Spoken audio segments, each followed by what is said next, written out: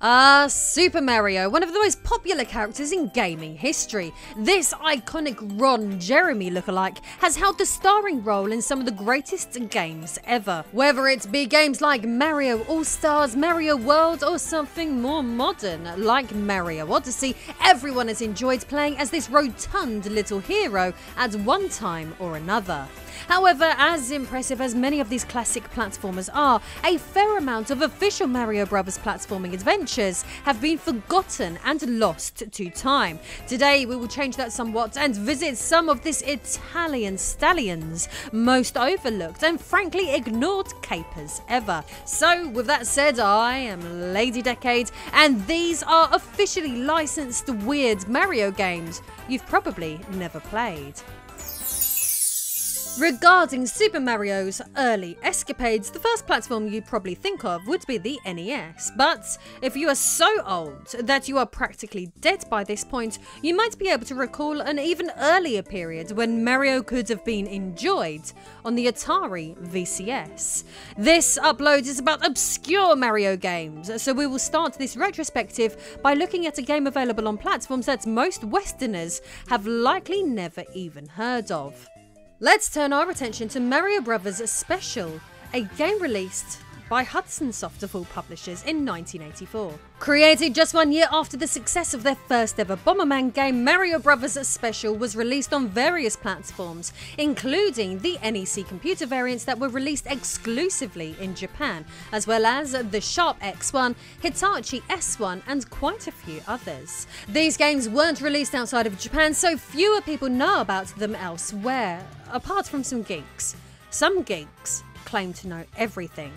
Well, except how to get a prom date, of course. Nintendo has a reputation these days for only allowing gamers to experience Mario on Nintendo consoles. Still, surprisingly, despite the fact that the Famicom was released in Japan in 1983, Mario Bros. Special was available to play on other platforms 1 year later.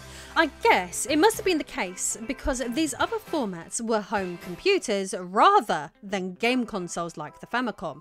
Nintendo must not have considered such mediums as direct threats to their plans back then, but keeping such thoughts in mind, Mario Bros. Special never surfaced on home computer formats in the West. To give you a little more context, here in Europe, particularly the UK, gaming on microcomputers was big business, with platforms such as the ZX Spectrum, Commodore 64 and Amstrad CPC 464 being primary methods that many would use for gaming in the 80s. But sadly, no officially licensed Mario games would ever surface on such platforms. Before the success of the British-made classic Donkey Kong Country series, strangely enough, British-made ports of Donkey Kong would surface on this sort of hardware, but Mario games, to excuse the pun, would never make the jump. So why Mario Special never made it to home computer formats popular in Europe remains somewhat of a mystery. But the game's bizarre history aside, what can we experience if we play Mario Bros. Special?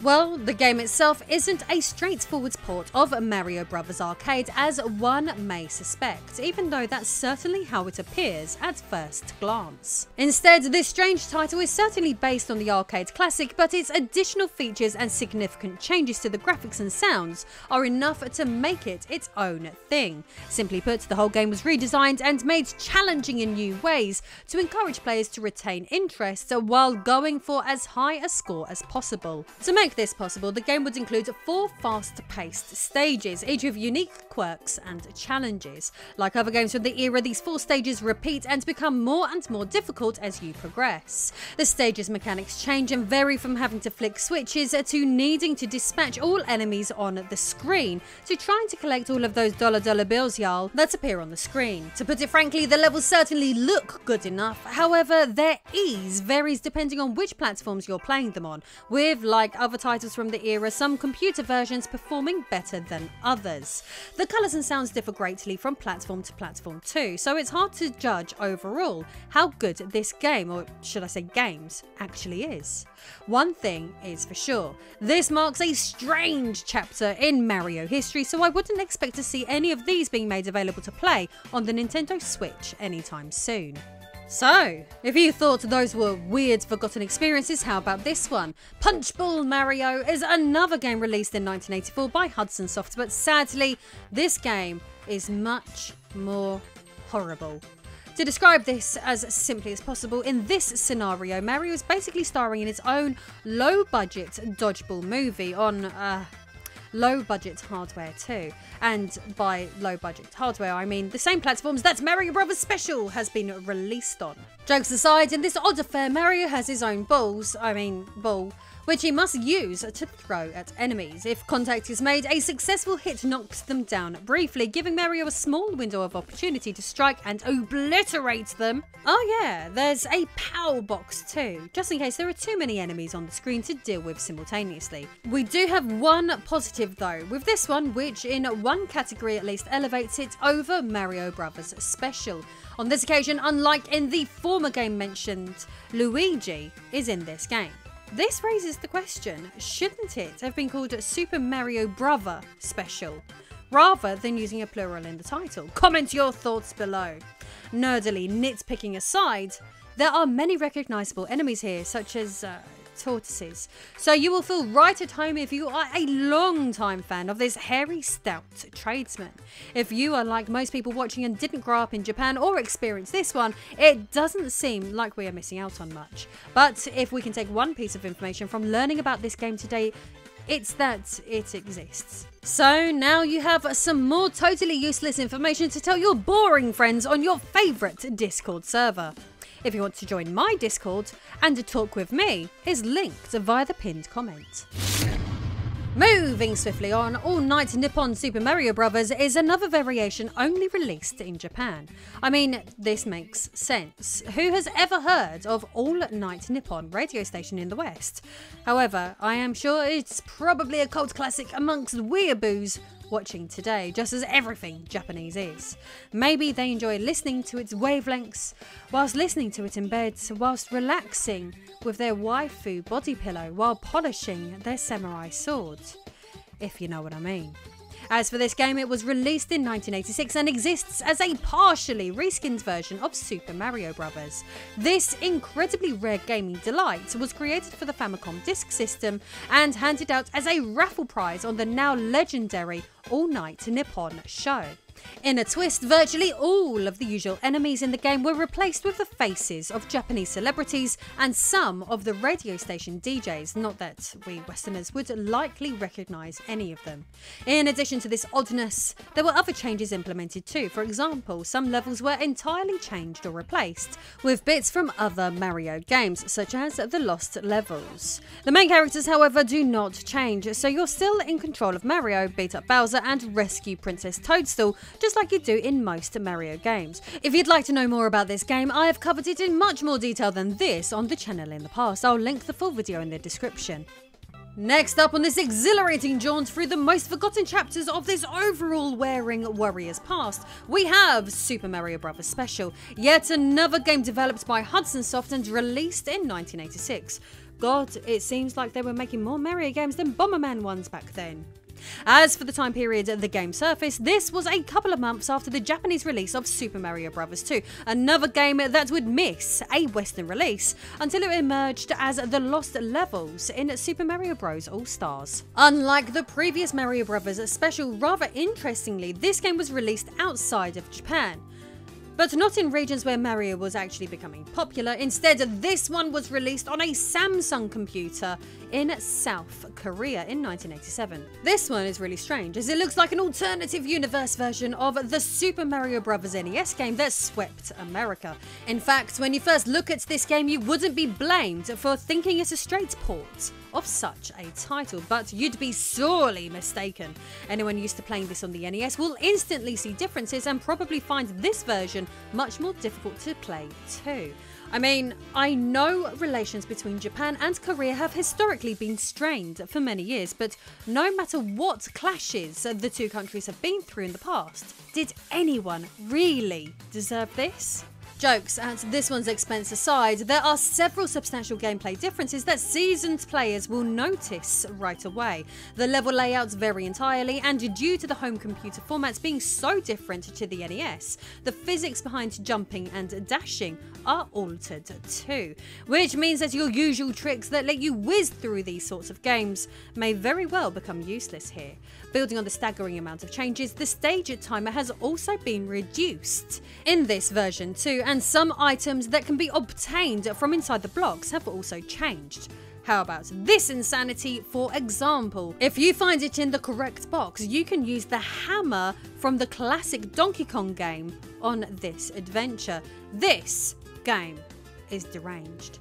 Like a certain other game we've already covered in this content, being called Super Mario Bros., there is not a Luigi to be seen in sight, nor are there any warp zones for that matter. So fancy doing your favourite level skip? Well, unfortunately you are out of luck.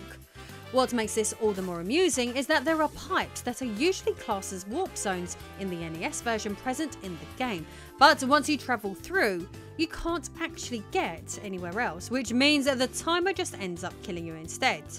Some may consider this a mercy though, so who am I to complain? When it comes to this game, like the other Hudson Mario games we've already covered, the quality of this title depends on which system you're using as to how playable it is. For example, the Sharp X1 plays the game considerably better than any of the NEC systems.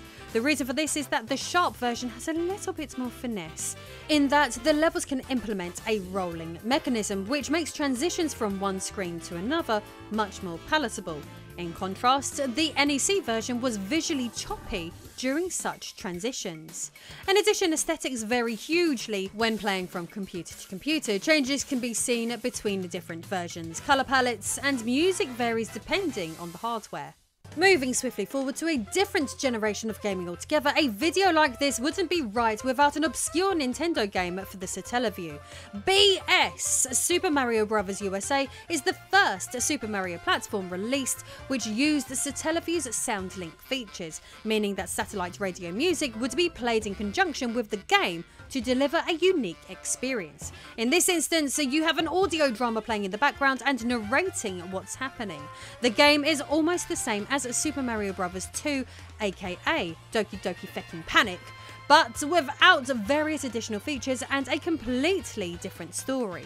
Some consider this obscure oddity to be the sequel to the original game, however sadly we can't play it anymore in its true form to discover for ourselves fully. I shan't go into too much detail about this one as I've already covered it before. However, if you're yet to see my previous uploads, the link will be available in my description along with other Satellaview related content I've made in the past. We've already talked about platforming Mario games without Luigi, but what about the platformers without Mario? For those who have ever beaten Super Mario Bros. 3D World or even the Nintendo Switch update, 3D World plus Bowser's Fury, then you would have earned the opportunity to play this game. Luigi Brothers is an unlockable variation of the classic Mario Bros. Arcade game, but this time the spotlight is placed on the younger sibling in the Mario family. If that's not enough Luigi for you, then how about Super Luigi Brothers? To experience this strange one, it was part of the now delisted Wii U eShop exclusive known as NES Remix 2. However, fortunately, NES Remix 2 has been preserved in the physical title known as Ultimate NES Remix, so there are still ways you can play this one. Super Luigi Brothers is simple in premise. The game is pretty much the original Super Mario Bros. Game, but with this entirely instead being played in a mirror mode, essentially breathing a new lease of life into the classic game. Luigi controls more or less like how he does in the Lost levels, bar the low traction you would have felt when controlling him. Luigi's appearance in this game marked the 6th and final game in the Year of Luigi series. This little piece of Wii U fun is a fantastic Easter egg, delivering something unique to retro gamers who grew up playing this gem. To be fair, that doesn't even matter, as Atari fans living in old people's homes could enjoy this one too. Huge thank you to everyone who backs this show on Patreon and helps fund the making of these videos. Leave a comment giving your thoughts on these strange games, or go one step further and chat with me on my Discord. Ciao for now. Oi. Oi. Oi. Oi. Oi.